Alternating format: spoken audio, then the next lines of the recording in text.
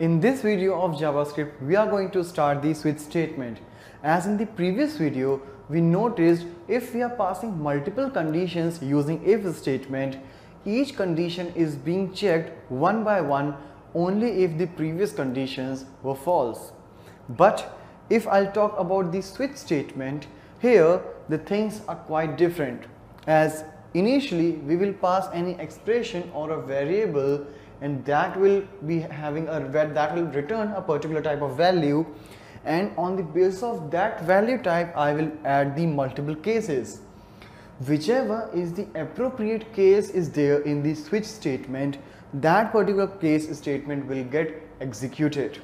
As here you can see, it is not coming one by one, it will directly come onto that respective case. But if none of the case is satisfying the switch, then the control will come to the default block. So let's see practically how can we start writing this switch statement. So in this particular program, what I'm doing is I'm taking a single character from the user and I'm comparing whether that is a vowel or a consonant. So for doing that, first of all, I'm taking a user input using the prompt box, and we'll make sure like whenever we'll enter something, it will just be a single character, and I'm storing that in a variable called ch.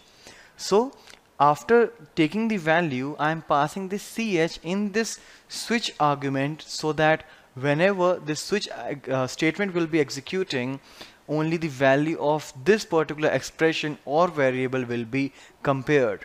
Apart from this switch ch, we can also pass an expression, maybe using any operators. But here I'm just passing the single value, but it must be evaluating a value. So here what you can see is I'm just checking it with the case keyword. So I'm checking whether the value inside the switch is A or E or I or O or U. So whichever value would be there in this switch variable, the ch variable, that particular statement will get printed. For example, if I'll enter O, so O is vowel will be printed. But as I said earlier, whenever this execution will take place, the line by line case checking will not be happening, but the control will directly fall into this particular case which is getting satisfied with the value stored by this variable. So let's execute first and see how this output is running like. So yep, here is the file. So here I'm entering a value, let's say O, and here you can see the message O is vowel. If I'll enter anything apart from A, E, I, O, U, you can see the message special character or consonant. But where does it comes from? It is coming basically from the default.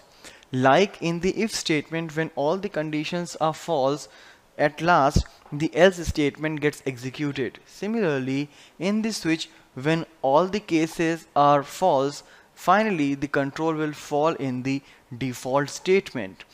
As I said, it is not getting executed line by line, so most of the time we put the default in the last, but basically syntactically you can put it in any particular position.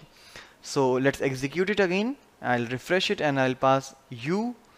So again you see U is vowel is printed. So basically what's the reason? If I have placed default before the case U, then if it is executing line by line, then this default statement must be printed. But as I said, like whichever case is particularly getting satisfied with this particular value evaluated from this variable or expression, that case will be printed from here.